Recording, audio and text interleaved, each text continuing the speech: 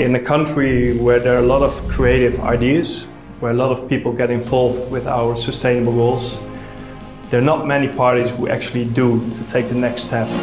In the north of Holland, we want to be a hydrogen valley.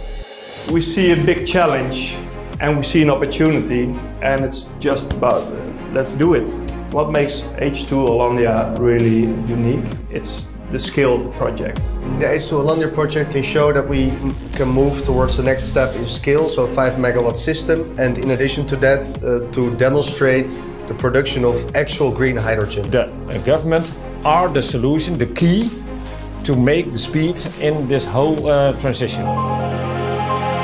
There are several challenges. It is pioneering. It's a chicken and egg problem at the moment. We're talking about gigawatt scale production facilities, whilst there is not even green hydrogen demand at that scale yet. The permits are very difficult because our government has also not a lot of experience with such big projects. But again, together with the municipality and also with some other overarching governmental bodies, we managed to go towards this final permit in a little bit over a year, so I think that's a great achievement. There are new systems, it's a new market, which means you have high investment costs, high risks looking at potential offtake, which basically means that it's not possible to get a viable business case. For H2 Hollandia, we actually got a subsidy, the DEI subsidy from GroenvermogenNL.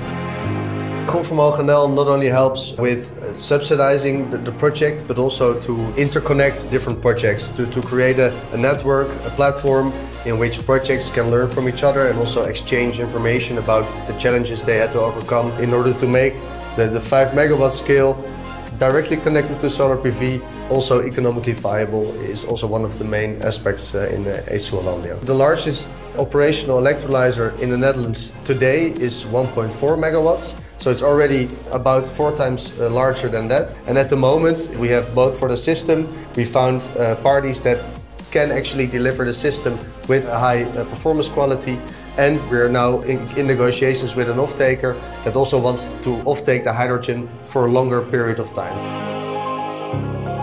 Basically, H2 Hollandia consists of 2 main investors, Novar and Avitec, and then Repowered is there in order to advise in the technical and conceptual challenges that occur during the project. You need different types of parties. You need to collaborate in order to realize big new projects. In our work, I have a philosophy that we in 2026-27 we will be zero emission with the whole company in our projects. What I hope is that this project is a spin-off not only for us and all the contributions of this project, but it needs to be a showcase for the rest of the Netherlands.